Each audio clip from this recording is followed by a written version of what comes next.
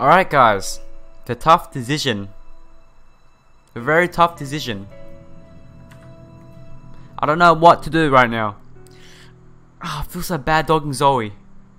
I'm sorry Zoey, I can't, like, if I choose Zoey, I have no future. You know what, let's go with Zoey. Screw it. You only live once, screw it. You can always redeem yourself, alright?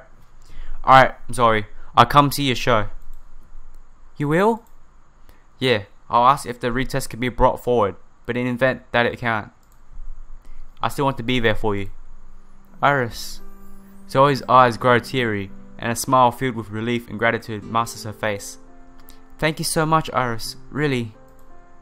Don't be silly, you are my sister, Zoey, and I want to be there for you. I know how much this show means to you, and even if it means a potential setback in my education, I'm prepared to take that risk. Just make sure to play your heart out, have fun, and get scouted by a major record label. Heh, no promises on that third one. But you can rest assured that I'll do my best. With you watching me from the audience, there's no way I can fail.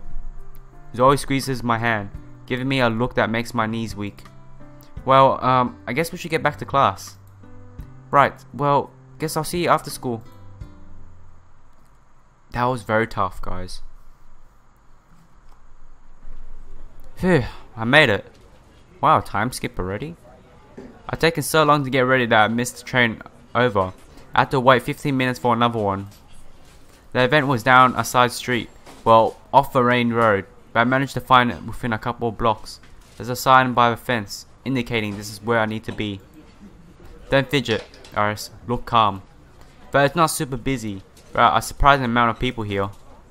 There's no chairs or anything, but it looks like there's an open bar to my left. Not that I have any desire to make use of it, even if I could. After some time raiding, the lights eventually dim. A drummer and guitarist slide into their places on stage. There's a man in the center who raises a microphone to his lips. Ladies and gentlemen, the stage proudly presents Lead in Pink. There's a spattering of applause as Zoey's band flies on stage.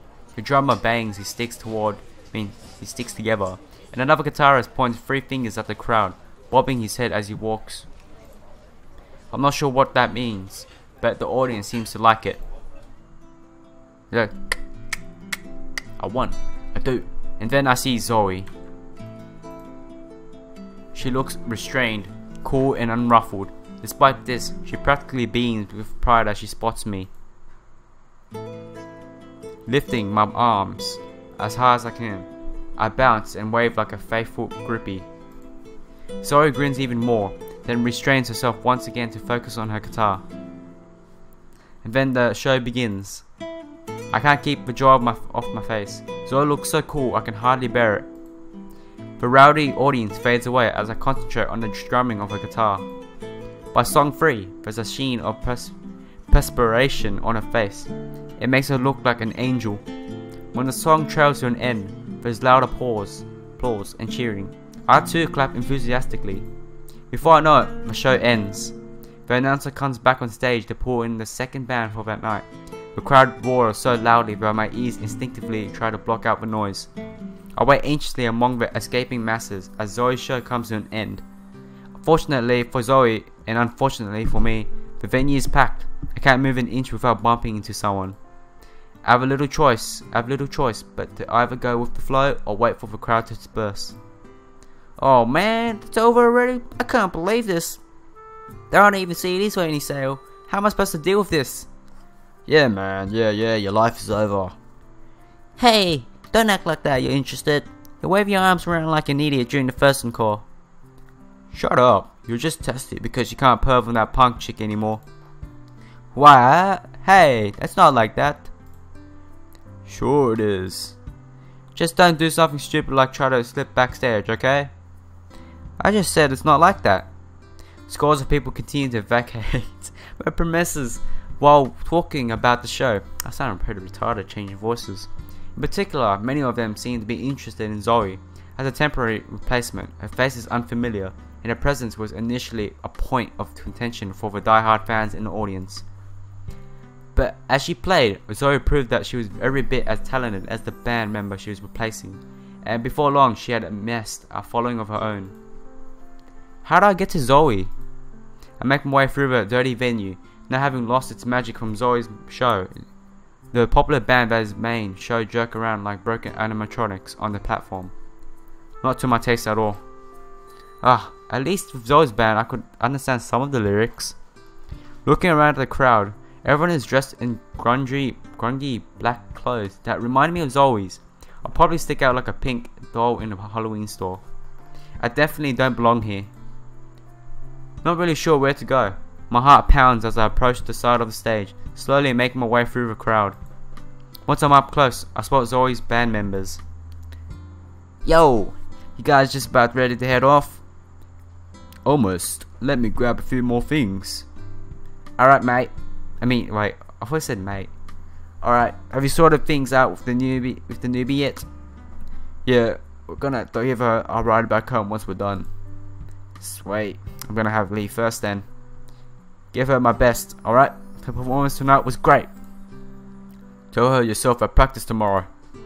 Finally, clearing off the stage, the last of Zoey's bandmates begin to leave. Only a few fans and venue staff members remain now. I should be able to locate Zoey. Thinking that, I head toward the stage, keeping an eye out for my favorite guitarist. Wow, hold on, where do you think you're going, little lady? Only staff and performers are allowed beyond this point. Oh, I'm sorry. I'm actually looking for my sister. Seeing this was her first show with this band. You might have seen her on stage. Yeah, the slender black-haired guitarist. You expect me to believe you're her sister? You look nothing alike. Even if you are related, rules are rules. No audience members beyond this point. No way. Can't you make an exception just this once? Not happening, like I said. Rules are rules, right? She heard you. Zoey! Before I can make a spectacle out of myself, Zoey emerges from behind the security guard. Seeing the two of us together, the security guard shrugs his shoulders and walks away, leaving Zoey and I alone together. Zoey, thank goodness you're here. I wasn't sure if Zoey? While I'm addressing Zoey, she suddenly moves closer and throws her arms around me. I can tell from the strength in her arm and her quick breathing that Zoey is still amped up from her performance, and in all likelihood, that feeling won't soon disappear. Zoey, please, you're hurting me. Sorry. I lost myself for a second there. I'm so glad you're here. Of course, I wouldn't miss it for the world. Of a very important test. Well, I can worry about that later. Zoey's cheeks tint a lovely pink as I smile at her. I can't really blame you for getting excited though. You told me this would be a big show, but I didn't realize just how right you were until the music started playing. There were so many people down here that I thought I was going to get swept away. I know, right? Did you see the size of the audience? It was huge. Way bigger than I was expecting. I was so nervous that I was shaking, looking down at so many people, thinking about the expectations of me. I was totally freaking out. But then, you know what? I looked down at the audience and I saw you looking up at me. And that was it. I just started playing. I forgot all about the audience and the venue. I forgot all about the ticket money. I completely devoted myself to playing for you. Before I realized it, we played the first 5 songs and I couldn't even hear my own self doubt over the years. This was my best show yet, and I owe it all to you, Iris. Smiling brightly, Zoey takes my hand in hers. I look down at our hands, minced together, then glance back at Zoey and return her smile with one of my own. Don't be silly. The only thing you owe this night is to your own hard work and dedication. You are amazing tonight, Zoey. I thought so. Your bandmates thought so. And so did hundreds of unbiased strangers. And it's just like you told me. There's the start of something big for you. The chance of a lifetime. And I'm glad I could be here to see it. Iris. Still smiling as we hold hands, I feel myself slowly pulling towards Zoey. As a sister, I'm proud of Zoey. I want to pour praise on her as I shout to anyone present that she's my sister. That she's going to be a superstar one day. But as a friend, and maybe something more, what I feel as I move closer to Zoey is something harder to speak of so openly.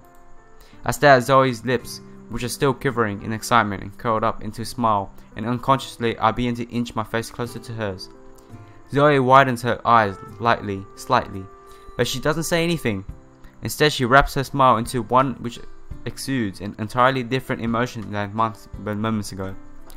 Zoey and I move closer together, and as my lips begin to part. Aye, there you are. What? I've been looking for you everywhere for you. Come on, we're about to get going. You still want to ride home, don't you?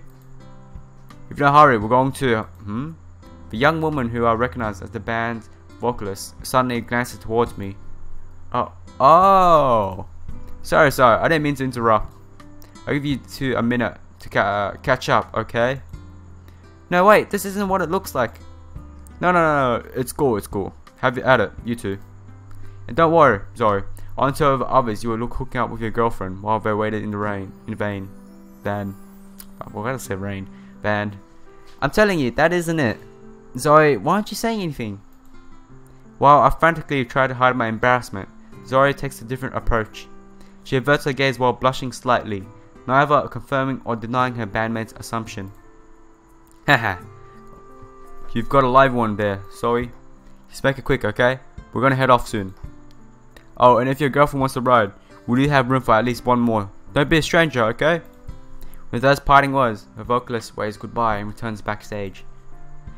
I turn towards Zoey once more. Still speechless and blushing, she allows a faint smile to appear on her face. Put behind that smile and the embarrassment of her having our relationship thrown into question so openly, I see a hint of sadness. She didn't say I was her girlfriend, but she also didn't say we were sisters. Well, there's that. We still don't know if we were really blood related. Ah, stupid brain. Stop reminding me of that. Let me enjoy my evening. But what I'm going to do if she really is my actual sister? My grip on her arm loosens. I stare at nothing, downcast. What's wrong? Nothing. Is it all that noise? Is it all the noise? No, it's not. I gotta tell them we're ready to go, and we can get out of here. Thank you for being there for me tonight. Her genuine smile was enough to make my previous thoughts fade into a pool of happiness.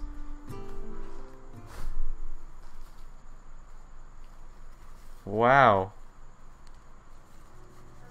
I'm exhausted. I'm not surprised. That was quite a show, Zoey. Tell me about it. All I want to do now is lay down and go to sleep. I'd better take a shower first though. I'm covered in sweat. Ah, good idea. I'll get started on dinner then. Sorry if you hear some noise. Wiping nose. It's I'm sick as well doing this. Are you sure you wouldn't prefer to join me? Are you serious? Yeah, join her. Why not? It's just the two of us here. After all, we don't need to hold back. Oh gosh. Well, I unconsciously lower my head as my face heats up. Before I can give a response, a smoke appears on Zoey's face. Don't get so worked up. I'm just kidding. But if you work up the guts to join me, I won't turn you away. Still wearing a smirk that hides a true intention. I can't tell if Zoey is joking or not. But even if she isn't, she's correct about one thing. I certainly don't have the guts to join her of my own accord. Huh. Why do you have to be so difficult to read, Zoey? If you just honestly say what's on your mind without turning everything into a joke, I'd... Wait a minute. My eyes catch a letter by our front door. What on earth? Huh? What's wrong? Zoey, it's here. What's here? The test. It's here. The results are here. Huh? What test? Did the professor let you move the test forward after all? The professor? Oh, no, not that test. I'm talking about the, the genetic test. Oh. Zoey's face is colored with both surprise and anxiety as those final words leave my mouth. I'd almost forgotten what we even took this test. This is quite a surprise. Yeah, you can say that again. So, what does it say? I look at the sealed envelope in my hands. The envelope begins to open as I undo the seal, and inside I find several sheets of paper. Let me see. Blood is normal. No traces of any STDs or of like. There's quite a lot of information here. I should hope so. That chest wasn't cheap, you know. Just skip to the match, would you? Right, I'm on it. I should look this over again later and make sure I have a clean bill of health. With that optimistic thought in mind, I skim through the rest of the text until I land on the final page. Ah, here we go. Probability of patient A and patient B being direct blood relatives is 100%, a perfect match. I look up from the paper and gauge Zoe's reaction. Gauge? I think gauge. She stares at me with her eyes wide open, as though she's actually surprised to hear that we are siblings. 100%? There's nothing even remote possibility that we are not related. It says here that results are rounded to the nearest 0.0001%, so it's not impossible, but it looks like we are sisters after all. I can feel the envelope shaking in my hands as my mind processes what I've just said. Zoe and I are, without a doubt, 100% blood-related sisters. The things we did together, the dates we went on, the kiss we shared. We two sisters, offspring of the same parents, did all of those things with and to each other. Without a thought for what it might lead to, we deepened our relationship. We flirted in public, felt each other up at school. We became as intimate as a real couple.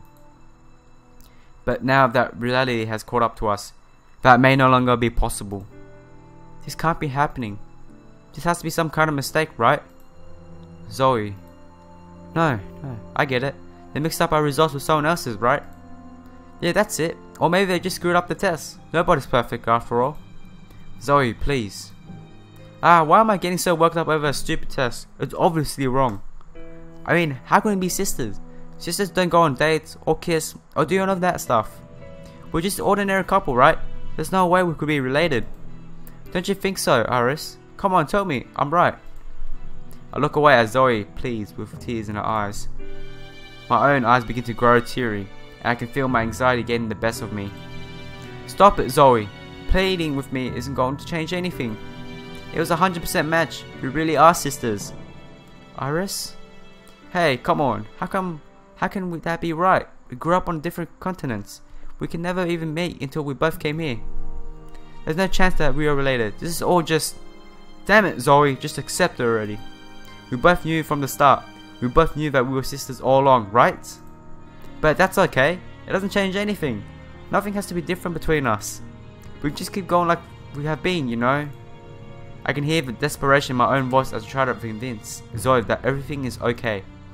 Even if we are sisters, nothing needs to change.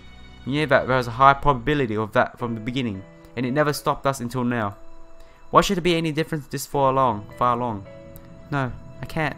I can't accept this. If we really are sisters, then all of those things we did. Zoe covers her mouth with her hand as though she's about to throw up. I kissed you. I kissed my own sister. I held you in my arms and kissed you. I took off your clothing, ran my fingers down your bare flesh. What kind of sister does that? What kind of disgusting human being could do that to their own sister?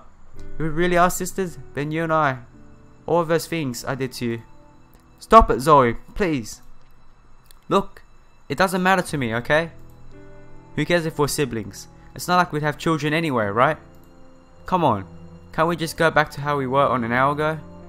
Zoe shakes her head while still cupping her mouth with her hand. Impossible. I may be a lot of things, but that line is one even I can't cross.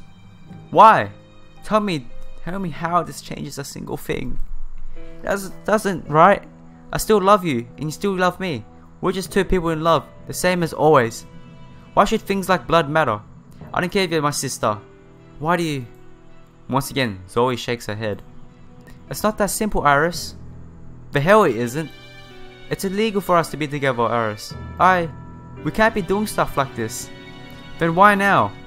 After a stupid piece of paper? You can't tell me all this time when you were pretending we weren't sisters.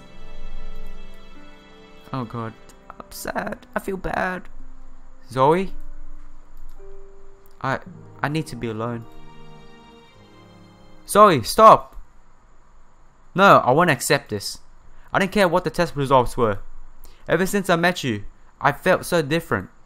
Since the moment I laid my eyes on you, Zoe, Before Zoe has a chance to say anything, I put everything on the line and forced my lips onto hers. Startled, Zoe tries to pull away, but I enclose my arms around her shoulders. To my relief, she kisses back. She gently places her arms around me and kisses me back, closing her eyes and allowing herself to be taken away. Her breathing slows, and Zoey finally begins to calm down. Her soft lips move against my own with an increasing urgency. I slide my hand behind her neck, feeling her warmth. How can something so simple feel this good? As I think that, her tongue finds its way into my mouth, and we intertwine them.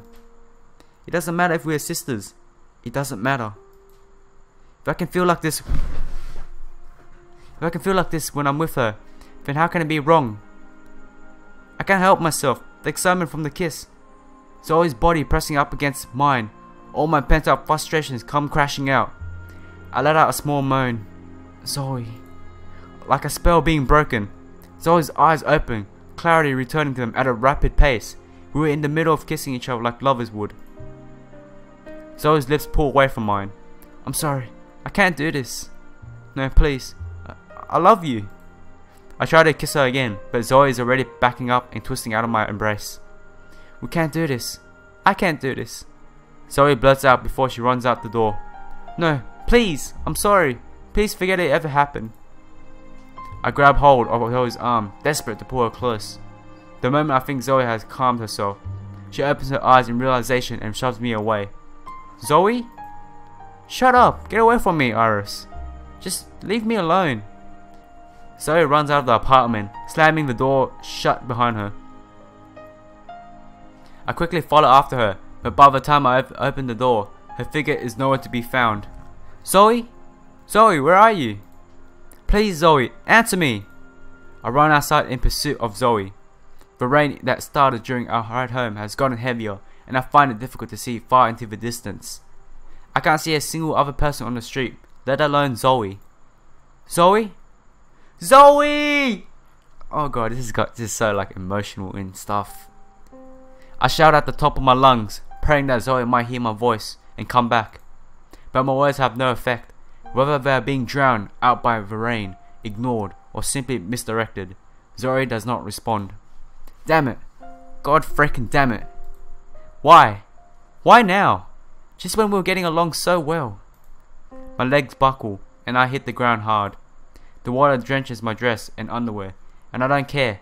Nobody can see me anyway, and even if they could, it wouldn't matter. Sad. Zoey's gone. My sister. My girlfriend.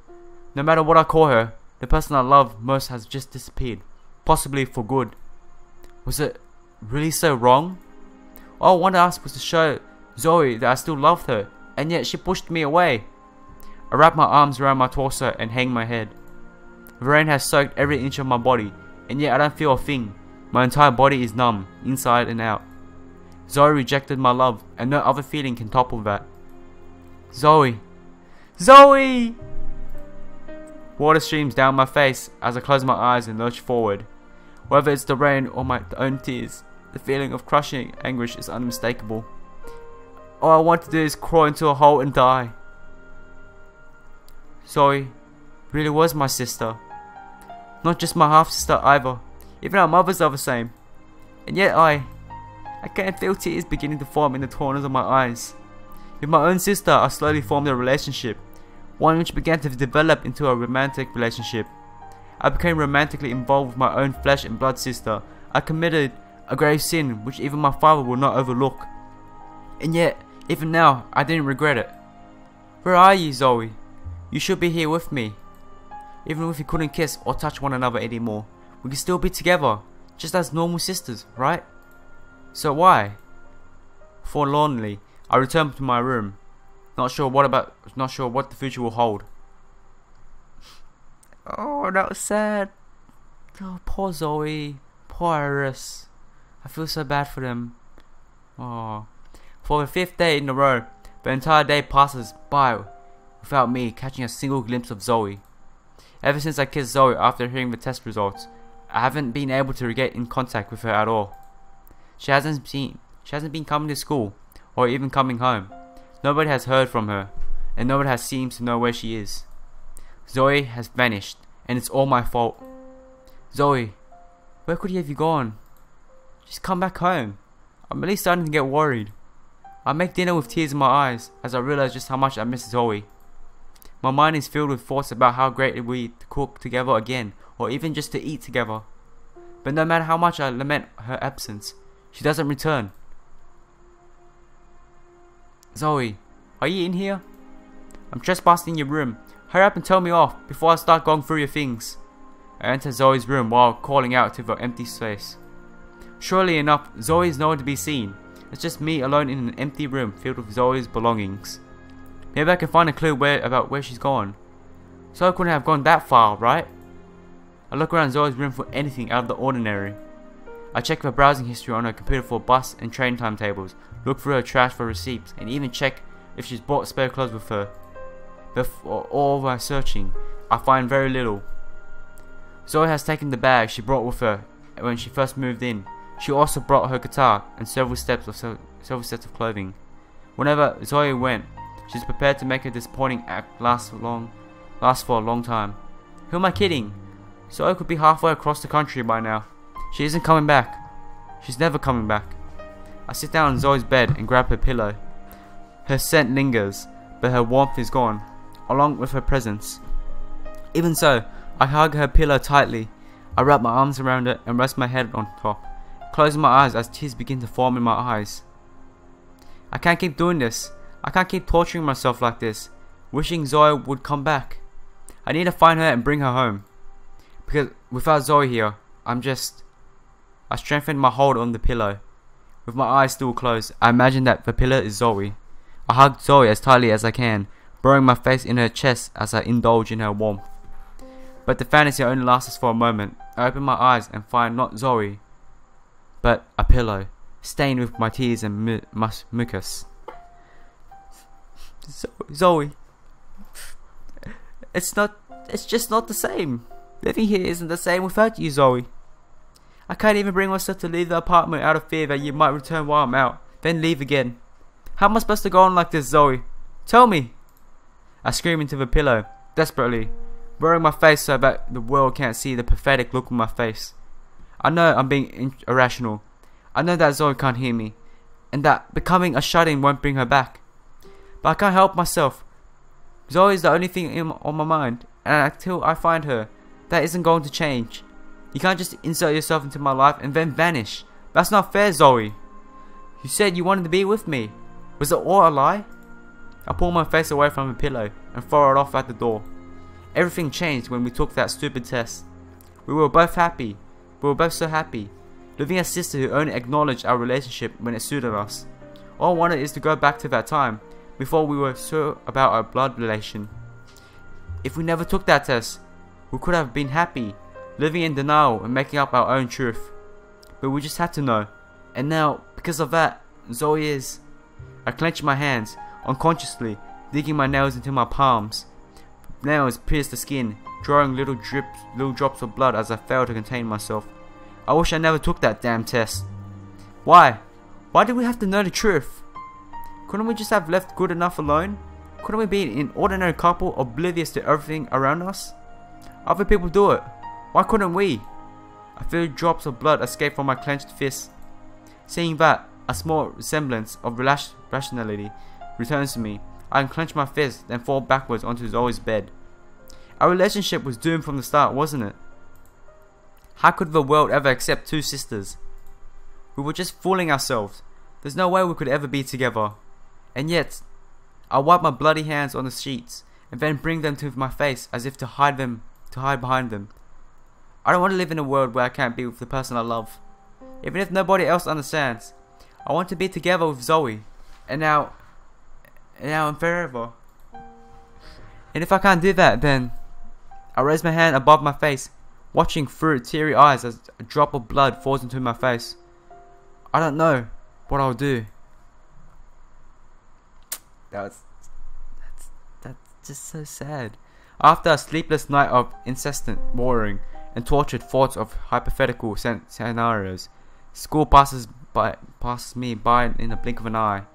Even after my final class ends, I find myself slouched over my desk, staring at nothing while my self-loathing gets the best of me. Honestly, what was I thinking? I'm her older sister, for crying out loud. I should have read the situation better and helped Zoey to calm down. Instead, I forced myself on her. I pressured her to take the action then and there. and now she's gone, and it's starting to feel like I'll never see her again. I'd be more worried about your sanity. Talking to yourself is never a good sign. Eh? I look up to find one of my classmates standing in front of me. When did you get here? Since before you started stalking and burying your head in your arms. Seriously, Iris, what's wrong with you? Isn't that the time of the month? It's nothing like that. I'm just worried about Zoey? Yeah, how did you know? She hasn't shown up at school for a week. You've been gloomy every single day. It doesn't take a genius to figure it out. Oh, so it's that obvious, huh? I'm afraid so. So what happened? You want to talk about it? It's difficult to say. I think I may have forced Zoey to do something she hated. Really? Doesn't sound like something you'd do. I know, but I wasn't thinking clearly, okay?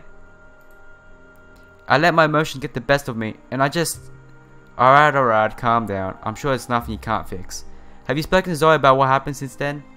Your best bet would be definitely to talk things through. I wish. I haven't seen Zoey at all since then. She's gone to such great lengths to avoid me that we haven't spoken even once. She could be dead in a gutter, for all I know. Okay, that's a little morbid. And baseless, I might add. Zoey's alive and well. She is? You've seen her? Well, it's not like I saw her in person. More like I know where she'll be, not where she is. I saw a poster for this band that's playing tonight, and Zoey was listed as one of the members. It's a fairly well-known band too, at least around these parts. She must really... Where? Where did you see the poster? Over at the train station. If you go over to the ticket case, there's this... Thanks! A wall of posters. You're welcome, Iris. Oh, my throat hurts. Fuck. Okay, anyways, I'm gonna have to end it here. It's been quite a while. Hope you're enjoying it so far. And remember, see you next time. Peace out, yo.